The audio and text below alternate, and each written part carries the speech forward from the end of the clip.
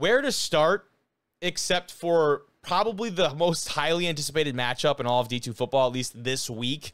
That's Ferris State at Pitt State. Ferris State, the Bulldogs, they're picked to win the GLIAC this year. Finished 8-3 last year in what was ultimately, ridiculously, a disappointing season for the Bulldogs, the back-to-back defending national champions.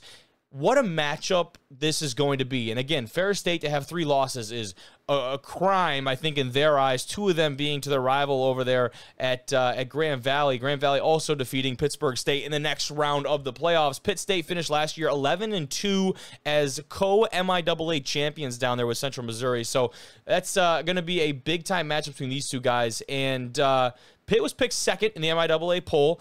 They've been giving Central Missouri a lot of respect down there. They deserve it, especially when you got a signal caller like Zabrowski, coming back under center for the Mules. But Pitt has certainly earned a lot of their respect, and I was almost surprised by how high they've been ranked, not only in the MIAA preseason poll, but also all the different national recognition. When you lose a head coach and you lose some other big-time play caller, or playmakers, I should say, and some other guys that you lose to graduation, to still have that same level of respect shows what the coaches and the media alike think of this program and the respect they give them in order to have that confidence that they're going to be back year in and year out on the national stage. So Ferris, though, they return a lot. The same head coach, obviously, and he's still in charge over there. They're going to win football games as long as he's the head coach. The same quarterback in Gulker. We got a glimpse of, I believe his name is Trinidad last year, brings a little bit of a different flair to that Ferris offense. Gulker, very much the workhorse that Bulldog offense goes through, that physical downhill style that suits him and that Ferris offense so well. They also bring back the linebacker Connor Neer after a stint at Oklahoma. We had him on the program a while back. The former D2 All-American is back wearing the black and red and yellow. They got some new uniforms down there, too, that look pretty nice. But he's back on that defense, which makes them even scarier on that side of the ball. They're going to be very stout at the line of scrimmage. But, you know, Pitt State is the same thing, right? Pitt State, though, they've got a quote-unquote, I use air quotes here, new head coach, and Tom Anthony, I believe his name is, who's previous on the staff. He stepped away from football, is my understanding, and then comes back now to be the head man in charge of this Gorilla squad.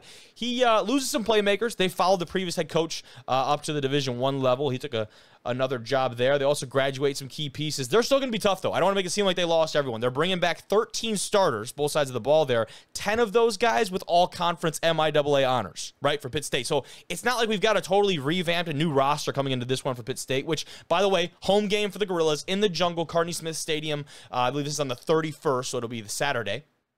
And this is a game that, like, right off the top of my head is, like, line of scrimmage. Man, this game is going to be ridiculously won inside of the tackles, and if you're Ferris State, I think they're just so excited. I mean, I have no idea, but from an outside perspective, I think Ferris State is so excited for this challenge, and of, like, Ferris State's MO for the longest time is, like, you know exactly what we're going to do. Good luck trying to stop it, right? Very much in the same sense we talk about Harding with their flex bone and kind of the way they run things. Ferris State certainly spreads the ball out quite a bit more, and they've got some more dynamic playmakers on the outside. You could argue, you know, maybe they can compare to a team like Harding, but that style of downhill and that knowing what the opposition is going to run and, like, almost begging them, or kind of not begging, but daring them, I think is the right word, to try and stop what they know is already coming. That offensive line unit for Ferris is the unsung hero of those national championship teams, and being able to have that depth at that position and that unit is something that Ferris has kind of made their calling card in the last couple of years. Pittsburgh State, very much kind of in that same realm.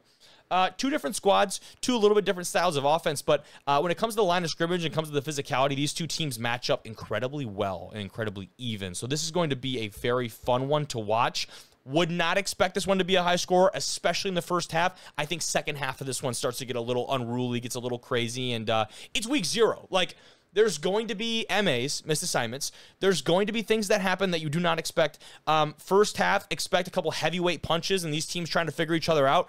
Nobody will be, like, sitting back and waiting. Like, these teams are both coming out and trying to deliver that first punch, so definitely expect for this to be a slugfest in the first half. I'm excited about that second half. I think things could get, like, unwound down there in Kansas, and some shit could go pretty haywire. But Ferris State, Pitt State, who knows? Maybe I'm a GLIAC guy, but I kind of like Ferris State in this one, going on the road and just surprising people week 1. But that Pitt State team has a ton to prove.